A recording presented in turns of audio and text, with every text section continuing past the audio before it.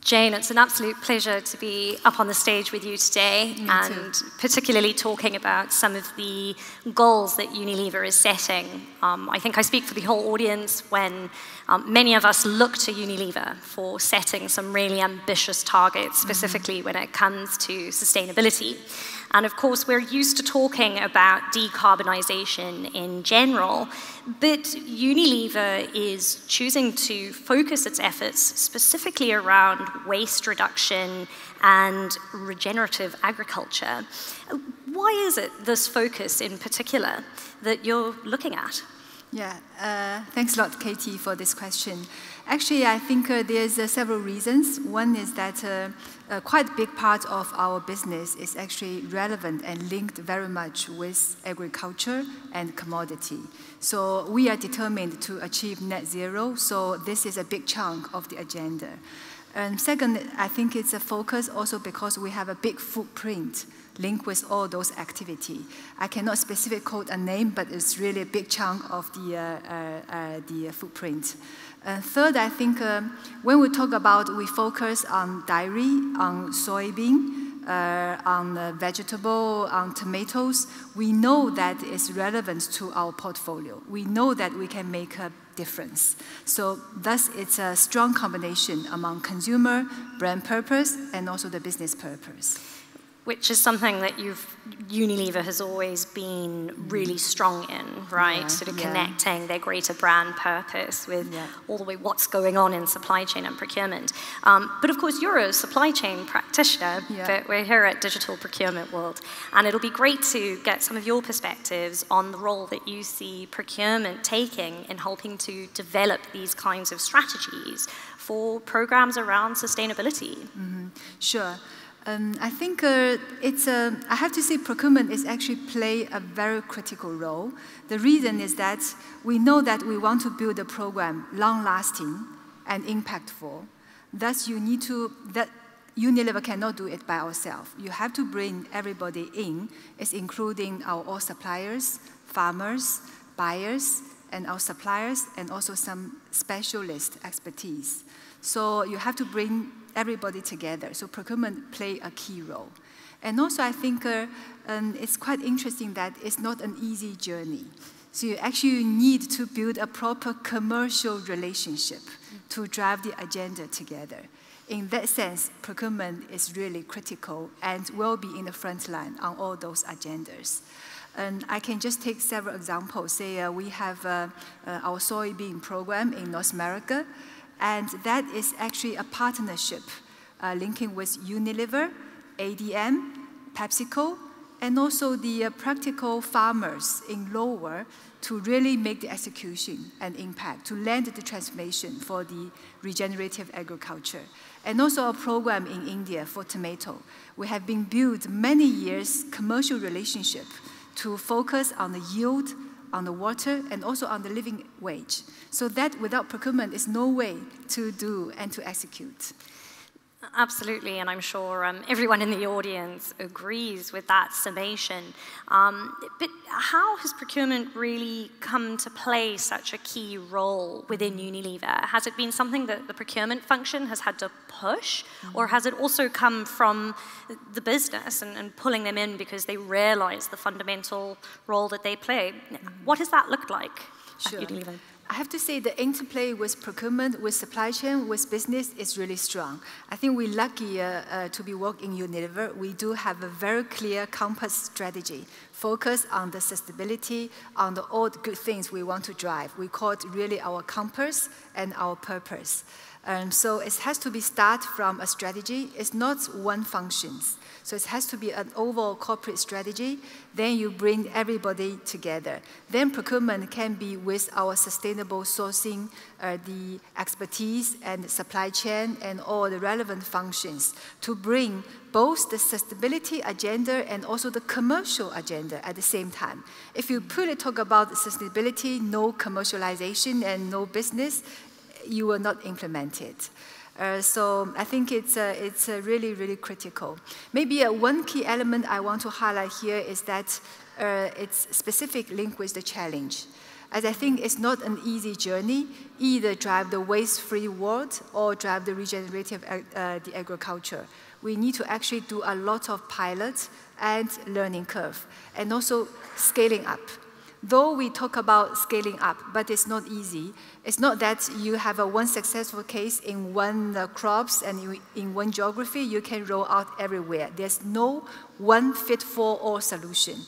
I think the different crops in the different geography, their challenge, their approach, their solution will be very different. There's a very different agriculture in the different geography. So you have to drive more program to cover more crops to be in the transition to a regenerative agriculture. Absolutely. I'm going to go slightly off script here for a second, but could you perhaps share some details with us around some of the pilots that you've run? Yeah, like we are saying, say, in India, we actually have a longer-term relationship with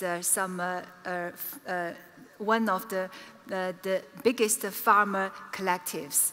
So they actually, I think they now link with more than 10,000 farmers together and link with our beautiful Kisan product, who is a ketchup. And then we build the end-to-end solutions to really monitor the whole healthiness of the land, the soil, and also the water stewardship. And at the same time, there's a big security for the farmers to make sure that they have a stable demand, then make sure that the farmer business is become a rewarding business. So it's not only we are doing good, but also really doing a viable business for every farmers. And more interesting that we drive more living age and more diversity agenda in that India the example. The owners of the farmers, we are actually collaborative together.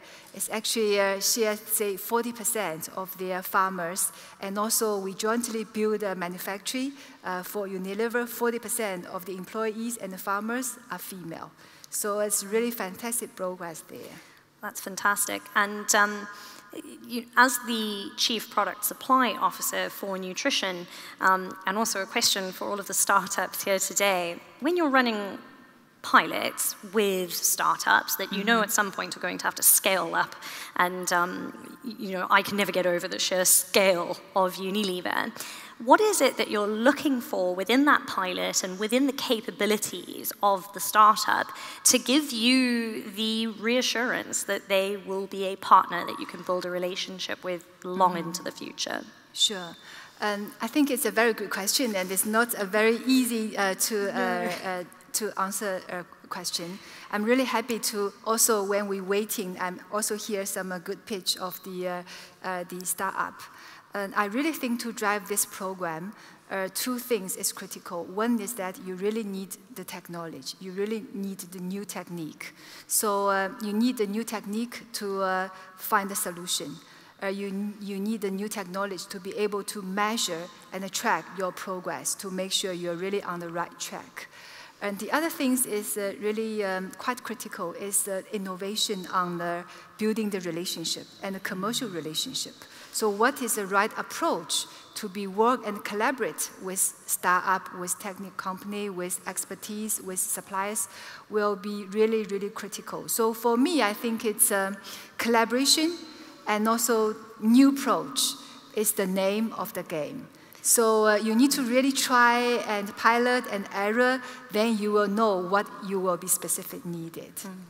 Fantastic, and I think we're hearing more and more that it really is collaboration and those relationships that are going to drive that innovation, specifically when it is in relation to ESG goals. And so that takes us then back to procurement. When you think about some of the challenges that your teams have faced within Unilever, specifically when it is around implementing your programs for regenerative agriculture, waste reduction, how have you had to see procurement really have to step up and take on new challenges in order to serve the company better? Sure. I think we have the clear focus and strategy within the organization. So in that sense, I think procurement is really in a very beautiful and nice place that you do not really have to manage a conflict among the sustainability agenda, regenerative, the agriculture agenda or waste agenda versus your commercial agenda. For us, really, we combine. There's only one agenda, combine both sustainability and the commercial together. So in that sense, I think our procurement team is really, and also supply chain team, is live in a very nice and beautiful places. I think I have to say the key challenge, I would like to say two parts. One is really the specialist, the understanding and expertise. I think it's basically very new area for everybody to explore. So as a procurement expert, we should not just get satisfied, say, I'm a perfect professional procurement people. You have to keep learning to understand what is a new technology, new technique in the market. Then you can actually go ahead or say try and error. And then I think the second specific challenge I said is a bit of the scale. So when you have to scale up, it's not an easy thing, say one, then you can roll out to all the others. It's really a very complicated and somehow it's a dirty job that you have to just drive more program to cover more crops and to understand all the granularity in a different geography, their challenges, their solutions. So that will, it sounds really nice and good, but in reality, when you execute it, when you track it, when you do it, it's really a dirty job, I say. But when you really can make it and crack it, it's such a great achievement and the feeling that you can really feel. Yeah, there's nothing like feeling like you're on the right track. Exactly. Especially when it comes to those relationships. Yeah. And so when it comes to what I'm hearing is, there's an absolute demand for these programs to have true kind of collaborative dynamics at the heart of them. Whereas you say everyone realizes that nobody has the answers, but they all have expertise that they can bring to the table to help find solutions. To what extent has this really led to uncovering true innovation with your suppliers? I think, as I previously said, there's the two part. One is really talk about the technology. We talk about some dairy and vegetable the program in France, in Netherlands, and also in UK. We did need to test the different technology. So we actually, internally and externally, we meet a lot of startups to understand what is the niche things and unique things you can find. Then I think the second point is really linked with what is the creativity and openness we are and we want to try to build a new commercial the relationship. I think when you talk about all the sustainability, the agenda, especially linked with the waste-free or regenerative agriculture, the target and also the measurement has to be much longer term. Instead of immediate, you will see the saving, you will see the result in this year. So how to build a much longer term relationship and how to build a more creative and innovative way from commercial sense and the relationship will be really, really critical. And in that sense, we're really open to try very different the approach in that sense. But I think it's critical to drive the agenda. I think for vendors and startups who are here, it's great to hear that there's a longer term vision and an understanding that there aren't going to be huge amounts of ROI that you can suddenly start to prove 6 to 12 months down the line, that you're looking a little bit sort of further afield. Have you had to really get a lot of understanding and declaration, I guess, from the top down, to drive that understanding within the organization so that everybody is pushing for longer term quality versus short term? Yeah, I think it's basically, I would like to say for Unilever, we do have a great gene.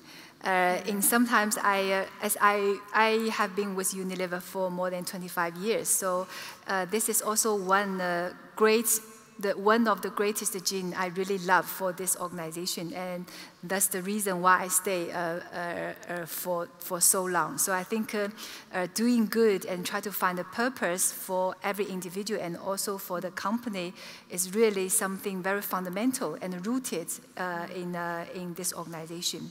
And maybe opposite to a lot of other the companies, our challenge is that we do have a very long-term vision, and we look the value and values at the same time, and we more or less we have tools to be more focused on longer term and the medium term, instead of somehow we will have a bit of tension for the short term.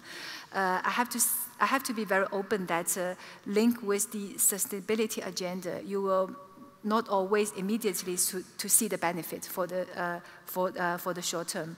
Or I have to say you need to invest continuously for many years before you can realize some great achievements. I have talked about the example of the tomato program we have been driving in India with the greatest farmer company. And that owner has been lost money for 8 years before finally you see the achievement and result. So in that sense, you need to really have the consistency and determination and also a bit of the patience. I think it's not easy, and you really need to stick it, and you believe it's right before you can really see the benefit. Absolutely. And this leads on quite nicely to my next question, which is, really, if we take Unilever as an example of a very large matrix organization, of which there are many, many other examples. In fact, you mentioned working with a few of them and collaborating with them on these programs. Mm-hmm. Is there a requirement for these large organizations to have to simplify their operations in order to see more success with programs like the ones that you are running, and specifically in relation to working with startups? Sure. I think several the points. First is that I will go back again. You need to have a clear strategy, and you need to put that in the core of your strategy. It has to be a total company, the agenda. It's not one of the function. Then I think second, that you need to be really a joint force together. You need to have the team to work as a joint force to drive one agenda. That will be really including your supply chain, your procurement, your specialist, and also your sustainable the sourcing experts to drive it together. And then you do not have too much conflict in the different functions, and it will be help a lot to drive the agenda in a much the simpler way. And then I think the last the point is really do collaboration with everybody. Try to find in your ecosystem. It's no way that you can do everything by yourself. It's really a very new journey. You need to acquire new knowledge. You need to acquire new approach and a new solution. So has to be there. Last, but I think it's very critical, is that everything, make sure you communicate it and openly and instantly. Then you can make the decision and you can get engagement very, very quickly. And really, in the business world, who is better positioned to enable collaboration than procurement? Exactly. As we wrap up now, really in talking about these programs and the work that Unilever does, what's the call to action today? Mm-hmm. When we look out at the audience here, what is it that the audience can do in relation to these programs that you're running that will really help us to move the needle on decarbonization? Sure. Thank you. I think I may start here to repeat myself a bit, but I think it's going back to the core point I try to say in this session. The first is really a corporate strategy. You have to be in the core part of the things. If you do not have the determination and in the center of your strategy, it's just no way for you to drive. As I said, it's not a very commercial viable in the short term, the agenda, and it's also a quite complicated and difficult agenda. Second, I think when you define that as a clear strategy, then line up all your resources with your suppliers, with your specialists, with your buyers, with your consumers, sometimes together. Then I think the third point is that be prepared for a hard journey don't underestimate the challenges and the learning curve you will need. It takes time and it takes a lot of effort. You need to have a lot of failures before you can reach to the success. 10 years ago, when Unilever made a commitment on the sustainable sourcing and the plastic agenda, we don't have all the answers. And the same for today, when we say we are committed to drive the waste-free world and also to make the regenerative agriculture, we don't have the solution. We are keep learning. And then last, but definitely not least, I think there's a need. It's good for the planet, it's good for farmers, it's also good for our business, the resilience. And there's also an inspiration for people. We see a lot of people wanting to join us in this journey, and I do hope a lot of you will be with us together. Thanks a lot. Brilliant. Jennifer, thank you so much. Thank you.